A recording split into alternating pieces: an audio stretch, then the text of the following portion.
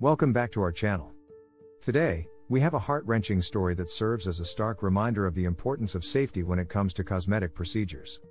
I'm your host Mr. Know-It-All, and let's dive into the tragic tale of Melissa Kerr. Meet Melissa Kerr, a vibrant 31-year-old woman who, like many, dreamt of enhancing her appearance through a common procedure. On the 19th of November last year, Melissa decided to undergo a fat transfer procedure at the private Medicana Kadikoy hospital in Istanbul, Turkey. But little did she know that this decision would change her life forever.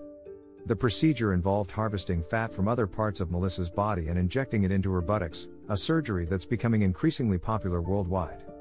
But tragically, Melissa Kerr never got to enjoy the results. Melissa Kerr died in Istanbul hospital after injected fat entered a vein during Brazilian butt lift procedure.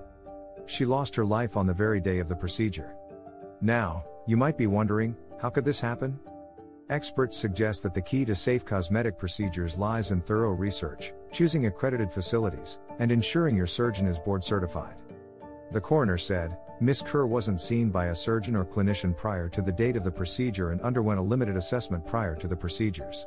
There has been the release of an international alert to surgeons regarding the high mortality rate associated with this procedure. She added, "These are clearly not being followed in Turkey. I'm concerned patients are not being made aware of the risks or the mortality rate associated with such surgery.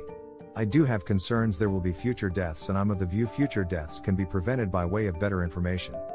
Melissa's story serves as a heartbreaking reminder that we should never compromise on our safety, especially when it comes to something as precious as life itself. Thank you for joining us today to remember Melissa Kerr's story. Let her story be a lesson to all of us to prioritize our safety above all else. Please share this video to spread awareness, and don't forget to subscribe for more compelling content. Stay safe, and we'll see you in the next video. Take care.